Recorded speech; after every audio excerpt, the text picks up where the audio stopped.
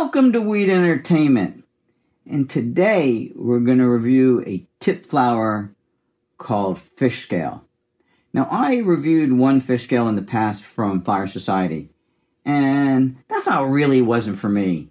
But Fish Scale, this one, the reason it got my attention is because it's from Cookies in cooperation with Mad Cow Genetics, and that surely gets my attention.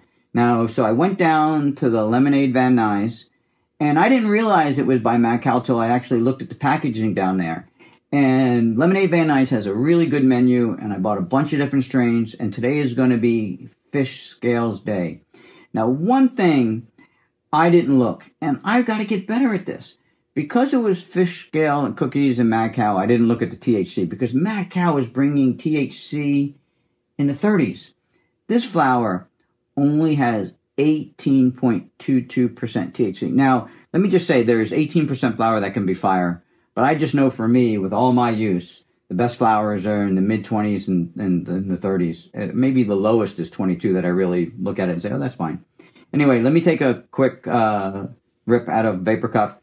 I've got 1 hit's worth of flower in here. It can last 10, 12 minutes. It's an incredible device. I'm telling you, it changed my life. It made my life so much better. I used to have to go behind things and go where, and now I can just use flower anywhere I want to.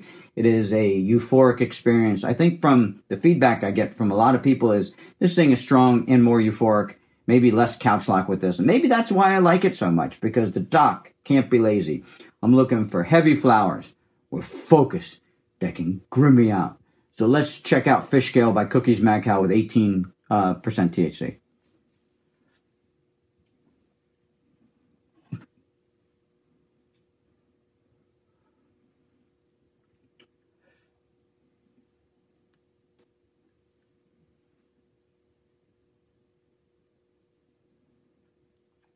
So you can see this thing really vapes good. The cure is through the roof. I'm telling you, you can push on Fish Scale the bud, and it melts into grind. It is just crazy. I call it the meat off the bones. This one is all the way good.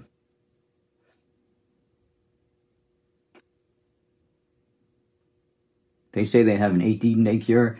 I'm telling you, Mad Cow has it going on. Oh my goodness.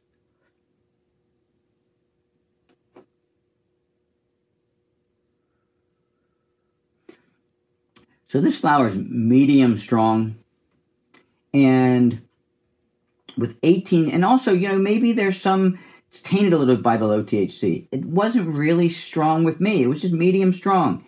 And I'm going to give this thing a scale, because I think for a lightweight and for heavyweight, this is a different flower. So I think for a heavyweight, this is maybe an 8.6, right? Meaning that you would think, oh, I wish it was a little bit stronger. It's good. It may be a good daytime flower for you guys.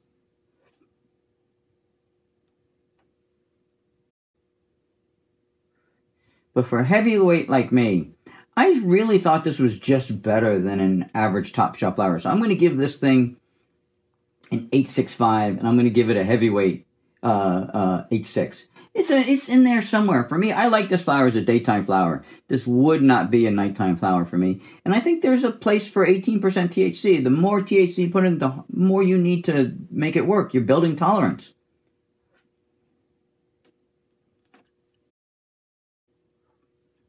This is a tip flower. Do I think there's better cookie strains to try than Fish Scale? Absolutely. Not maybe. I'm going to line them up, actually. I've collected up, I don't know, 50 cookie strains. So we're going to line them all up and let the best flowers be known. Thanks for joining in. The tips have made this show so good. People who watch this show, we're pros. Nothing less. This show is about facts. It's not about how it tastes. It's all about the something. If you have a tip for me, leave it below the video.